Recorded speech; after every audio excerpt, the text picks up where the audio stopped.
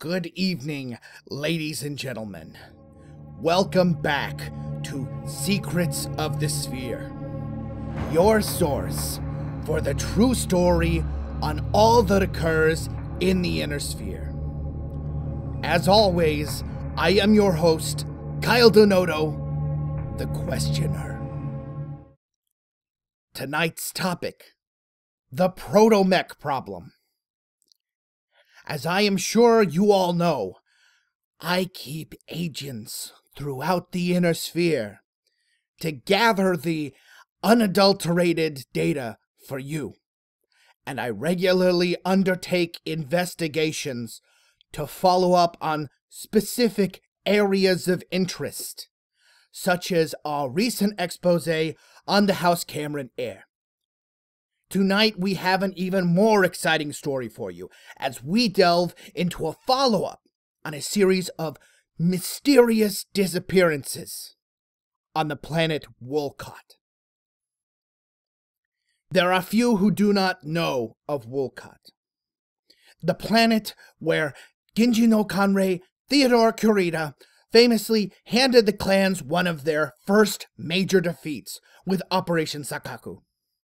By using clan bidding practices against the clan Smoke Jaguar forces and misleading them about the quality of warriors they would face, Kanrei Kurita managed to not only defend the planet from invasion, but also successfully win several of their Omnimechs and battle armor, which were examined and reverse-engineered to help reduce the clan's technological advantage.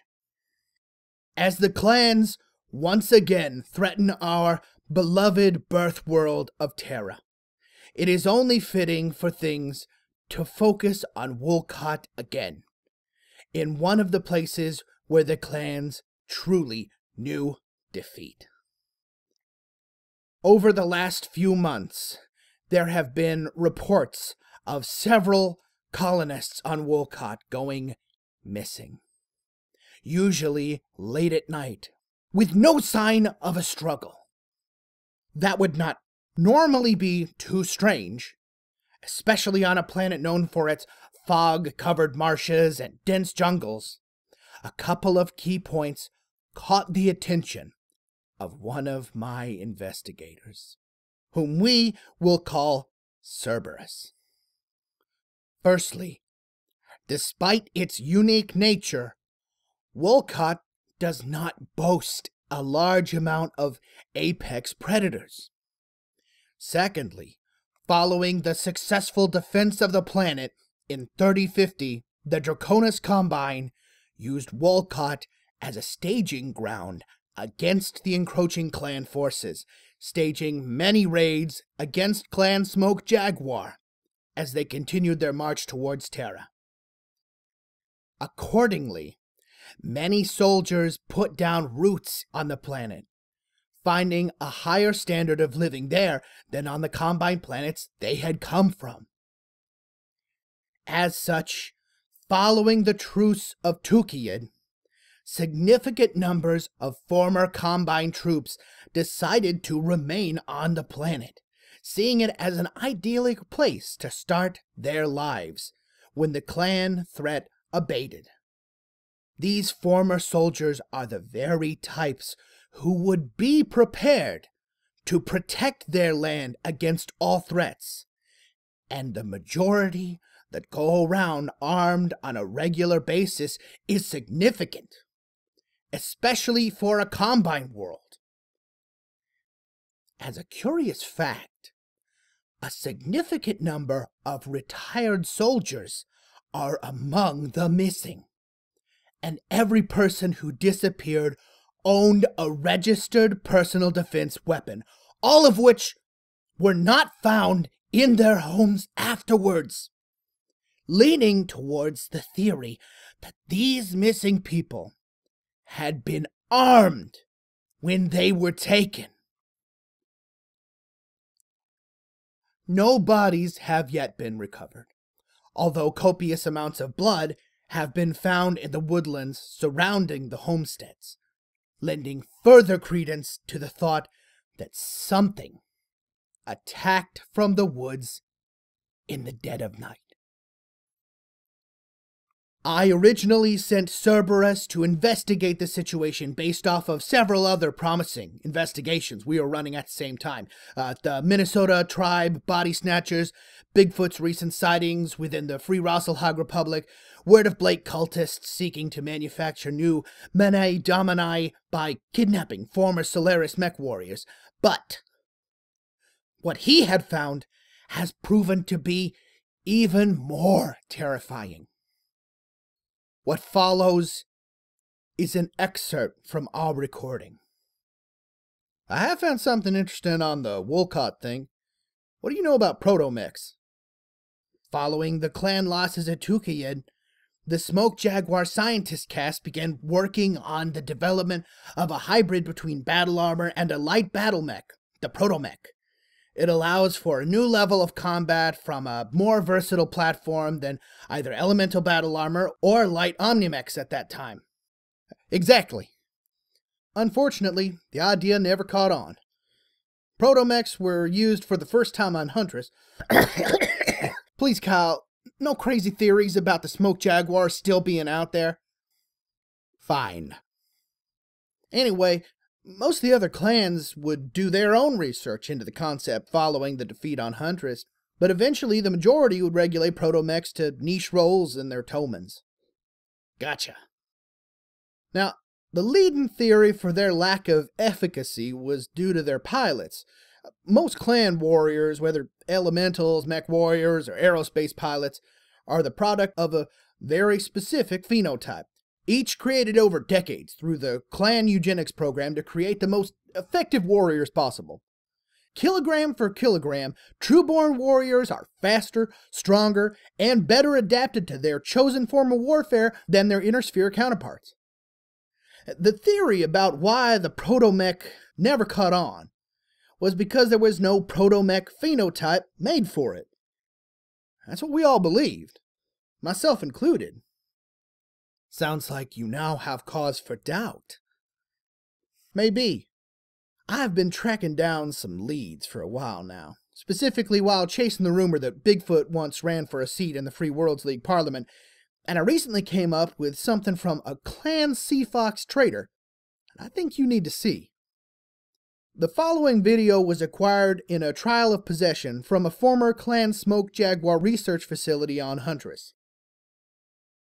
A camera shows a star of Harpy Protomechs engaging a Nova Omnimech, moving with the impressive agility of a clan warrior that is one with their machines.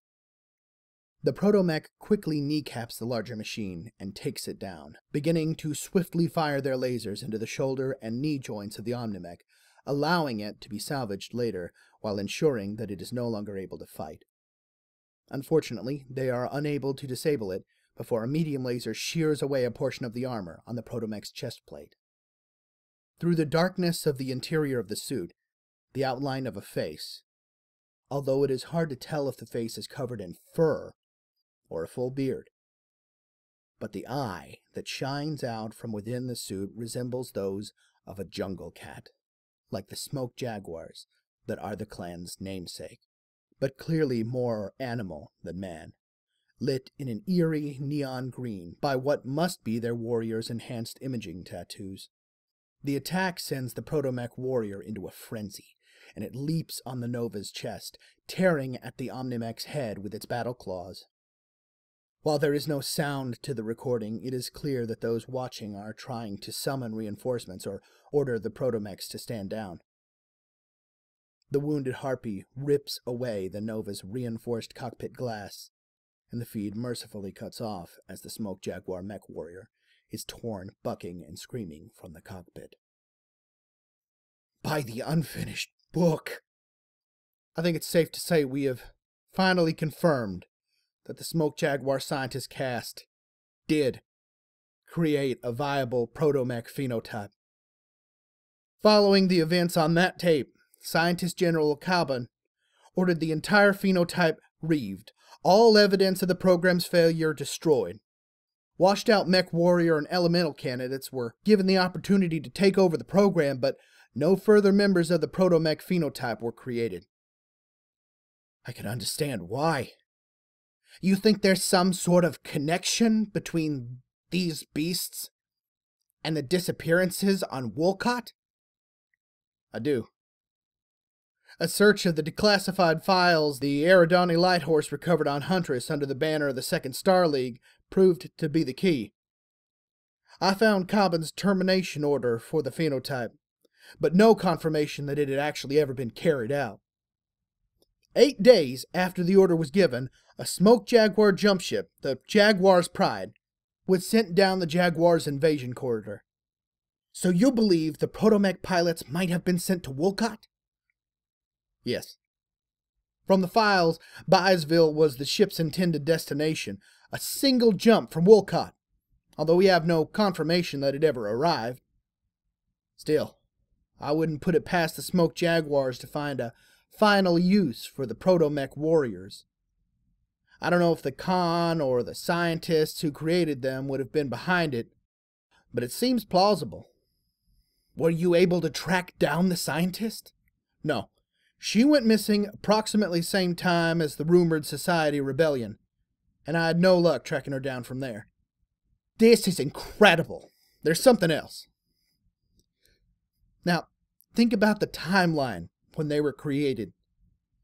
Even with the speed of clan maturation, these creatures, if they exist, would be over a century old.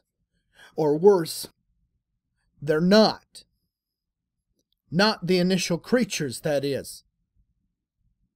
This sounds like something I'm not going to want to hear. I know I didn't. Following this revelation, I expanded my search and found similar disappearances on at least 8 planets surrounding Wolcott, not to mention 24 missing citizens across the planet. Which means, Kyle, from the data I have here, only a single star of the prototypes were ever created. That means either these creatures figured out how to jump ship travel on their own, or there are more of them now. I don't know about you, devoted listeners, but I will be sleeping a little more lightly tonight. Cerberus is back on the case, but until then, keep your doors locked and your weapons handy, as there is a secret phenotype of clan warriors driven half mad by their creator, and they could be anywhere in the inner sphere. If you have any new leads, send them to our secured space, and we will follow up.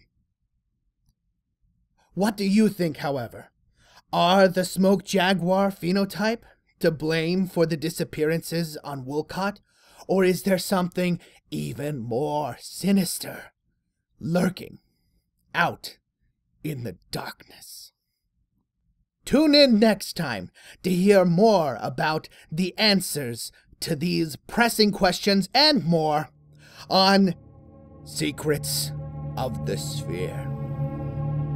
This is your host, Kyle Denoto, reminding you to keep ever vigilant and keep questioning.